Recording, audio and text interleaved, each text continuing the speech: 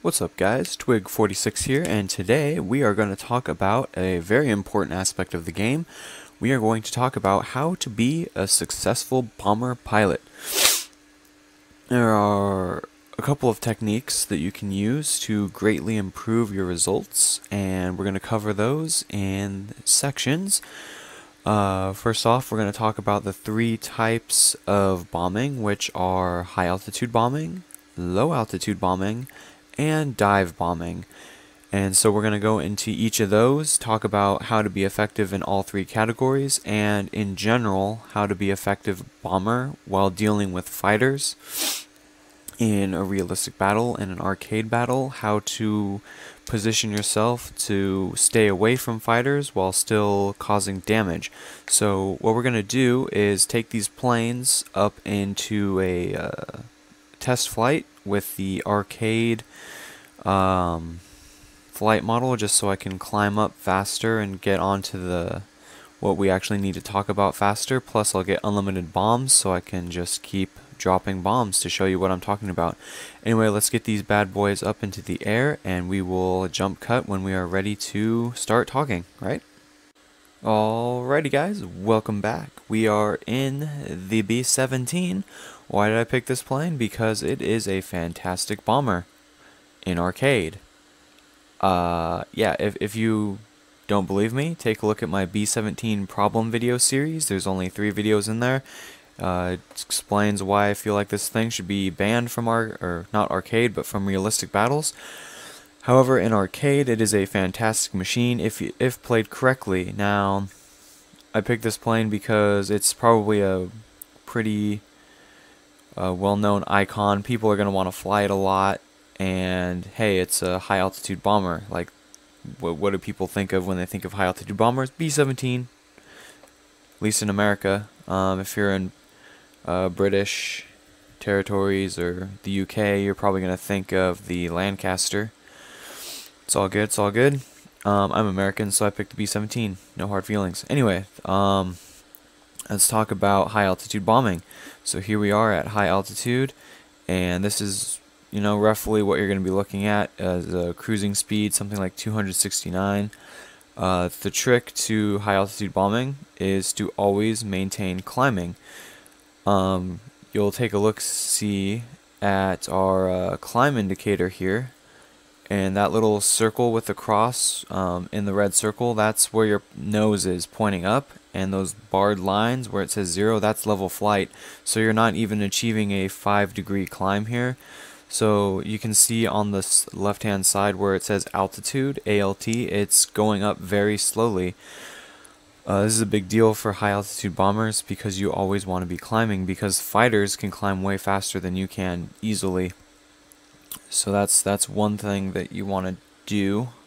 Let's talk about turning, as that's going to be one of your primary things you're going to have to do, especially in arcade. These things don't turn very well. So what we do to turn is we start to nose one way over. I prefer to activate my flaps to combat. That way it's generating more lift, and as long as you turn slowly and cautiously, you should be able to always maintain a climb. And right about now I feel like I'm going too slow, so I will retract my flaps, add a little war throttle, try to get that speed back up,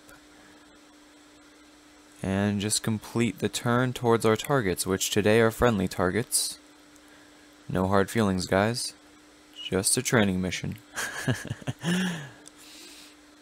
Alright, so if you did it right, you shouldn't have lost any altitude in your turn. And now you are back on target, and you just level out until you get your speed about the same and your climb just going up very slowly. And that's how you want to execute a proper turn while high altitude bombing. Alright, so let's talk about how to lead a target. We will press our V key until we get to our bombardier sight. This is the gunner sight. B-17 has 100% coverage. Anywhere you aim, you can get shots, except right there, straight up. So that's how you want to attack a B-17, from straight down on it. But here we are in our bomb site view. Couple things to note: you have the big circle with the cross in it. That's your direction you're going to go. If you look up by the ticket counter, the red and blue thing, you'll see that arrow moving left and right. That's where your plane is going to be. So there's no guess. And if you notice, there's that little cross going back and forth, left and right. That's showing you how your plane's going to compensate. Does take time and practice, but there's a target. We're going to just put our arrow right over it. And another thing is we have the climb indicator here. So if we go down, now we're in level flight. Now our nose is pointing down. And now our nose is pointing up. And this matters because high altitude bombers are most successful when they're flying in level flight. Alright, so we're lining up on our target. We can right click to zoom in. And this is a technique that I found out myself, is when you're right about on target, what you want to do is drop throttle. And see how slowly your bomb sight goes over the target. And we'll just drop all bombs. And we will follow them all the way down. Of course, you want to throttle back up now just to maintain your speed, maintain your climb. And we will follow these bombs all the way down and see how accurate they are from a high altitude. They do have quite a bit of spread. Let's see. Oh, there's the targets. Of course, I took off the sound just so I don't have to talk over it. But yeah, normally you get that awesome bomb whine, which is fantastic. So here they go. And direct hit, mission accomplished. Alright, so let's take a look at how accurate that spread was. Let's see, where is that spread? Plane seems to be in the way. Let's turn it. Here's how not to turn. Watch as the altitude drops dramatically. Yeah, you gain speed, but in a B-17 you just lost about 500 meters of altitude for 200, actually no, like 50 kilometers of speed. You're not going to get that back, so don't ever turn like that. Alright, let's see if we can't see where those bombs hit. It should be right off the wing somewhere. Yep, they're there. They're right next to the wing. See the spread that you're going to get at high altitude. So, I don't know, spam away. If you're in arcade, it's fine because you got your bombs. My bombs are already back up because I got a relatively good reload time, 40 seconds for me. But there's your spread right there. 3 were on target, 3 were off. That's a 50% ratio, which is actually historically correct. That was successful bombing. If about 50% of your bombs hit about where you aim them. So that's how you high altitude bomb. Now obviously there's a bit of a discipline thing here. When you start out, you're probably not going to have too much in the way of reload, but you might get there eventually. And what happens is people tend to turn too quickly, and we're going to execute a correct turn. And just to show you how much lead time you have to fly away from your target to actually hit it successfully again. Ooh, see, drop down a little bit. You don't want to drop down. You always want to be climbing. Unless, of course, it's the end of the match and you're just going to dive in and just bomb that last target to get that little bit of XP out of it. Yep, almost there. Of course, this is a lot easier when the targets light up on the radar, but for the purposes of this mission, it's fine. Oop, dropping altitude, not good. Alright, there we go. Now we are in a good approach here. Of course, we're going to do a bad approach just to show you what can happen. Again, we're going to follow the same technique. Line up the target very calmly, very deliberately. Drop throttle and spam your bombs. And there we go. Alright, now we're going to keep it up in this view because this is what you're probably going to be seeing.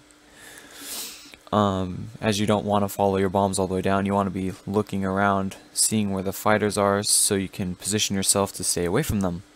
But if you do it right, hopefully 8,000 meters should be more than sufficient to keep anyone away from, trying to climb up after you.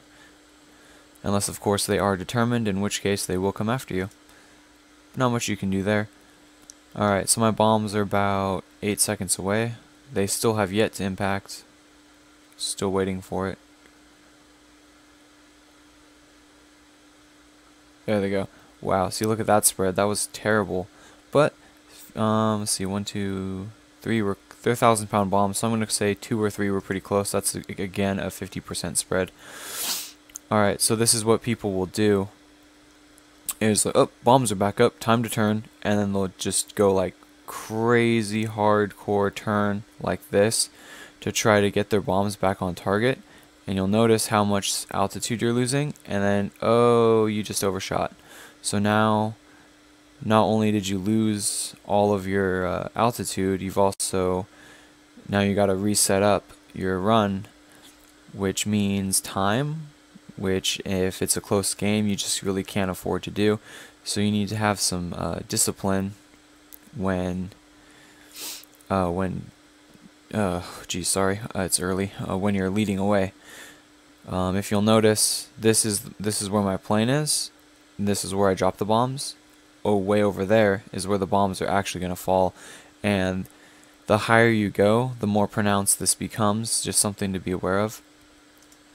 Let's do 2 more passes just to give you some more tips and tricks of hard-learned lessons that I've learned while I've had to bomb out enemy airfields. So here we have an airfield. This is a good approach. This is about when you want to turn around. So let's go ahead and do that. We'll do the proper turn, as well, I'm going to call it, I guess. Doesn't really matter what you call it, just do it this way because it's the best way. Because Twig 46 said so, that's why. Don't question me. I know what I'm doing. Alright, so obviously again this will be a lot easier when you're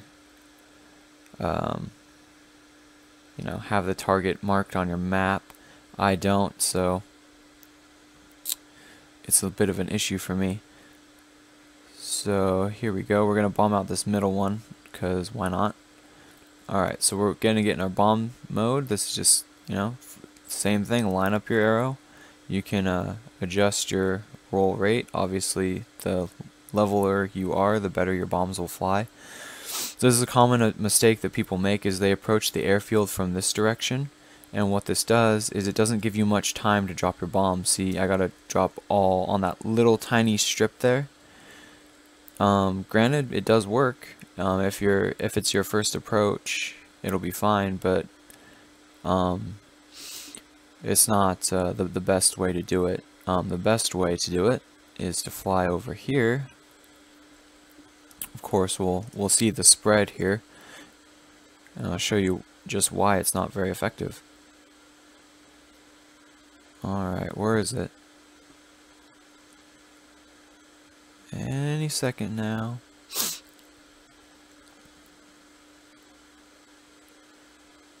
Yeah, they should be hitting. There they go. Alright, so that in an actual battle situation, all of those bombs would have hit, but you can again see the kind of spread we're talking about, just how far those bombs drift as they fall. This is a much better approach, and I'll show you why. I'm going to do the incorrect turn, because sometimes you just have to do what you have to do. And this is a thing that you're going to have to learn not to do. But, So if you overshoot, like I just did, you still have plenty of runway to drop your bombs on. And now that you drop your bombs, just turn away. Turn away from and get it parallel or perpendicular. I think it's parallel. So you're flying it like this. So the airfield is the longest and you're flying away from it. Now my bombs are still reloading. I'm going to turn around at the 10-second mark. I'm going to go ahead and turn that right now. Obviously this is not the best way to do it, but we can get away with it. Alright, my bombs are back up. and I get a drop again. And turn again. Hopefully I don't rip. Oh, it's arcade, I won't rip. But yeah, and then just turn again. This way you have a lot more, how do you say, surface area over your target. So if you overshoot, you still have, say, I don't know, from my finger, just like kind of put your fingers up there. It's a lot more than if you put it on the other side from the first approach, if that makes any sense. So hopefully that'll save you a lot of grief when trying to set up your bomb runs in arcade. Anyway, I think that's about everything you need to know for high altitude bombing. Of course, bomb loads will differ for planes, but let's take the very honorable way out and just ram this sucker into the ground. 'Cause why not? Oh no, we're all gonna die. Everyone freak out. Shoot all the guns. Fire photon lasers or whatever Star Trek people fire. Fire the proton torpedoes. Ah! Oh man, this crew served valiantly. Yep, again, you cannot drop your bombs in a straight vertical dive. This is what dive bombers are for, which is what we're going to cover next. Splat. Yeah, plane burnt down. Sure did. Alright, so let's go ahead and talk about some dive bombers and how they differ from high altitude bombers, and we're going to go ahead and jump cut when we're ready to drop bombs.